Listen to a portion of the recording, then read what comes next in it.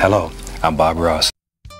From the distinct sound of a brush being beaten to that unforgettable afro, there is no forgetting Robert Norman Ross. A man who didn't believe in mistakes. We have happy accidents.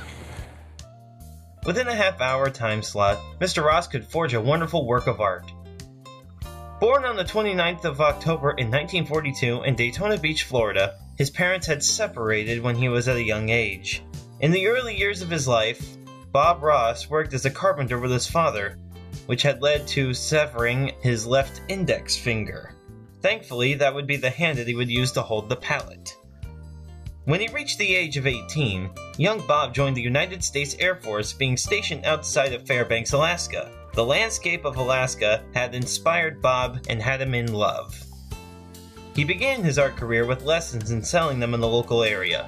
One class he had taken was taught by a one Bill Alexander, his soon-to-be mentor, then sworn enemy.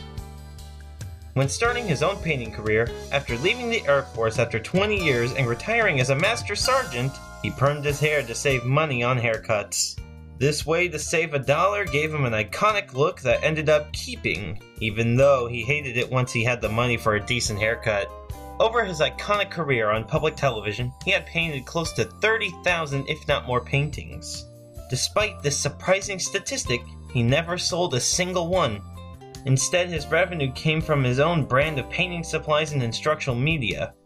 With 31 seasons, 403 episodes within a 9-year period, it's quite an impressive feat.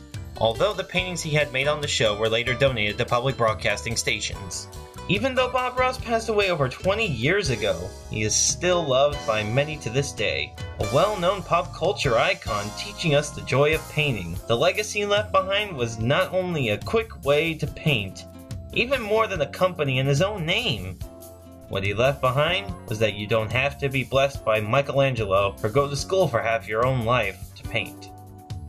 When he was on camera, it was like he was giving a private painting lesson. Many people still invite him to their homes to this day.